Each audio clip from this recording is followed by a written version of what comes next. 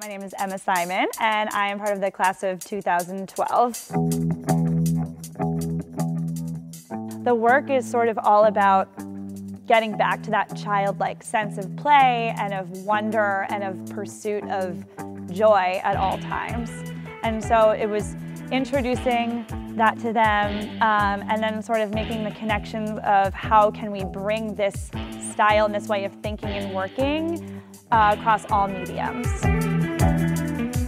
The workshop was to really let us let go of fear and to really not think about it, especially with me who thinks about a lot of things and is constantly thinking, that kind of let that go.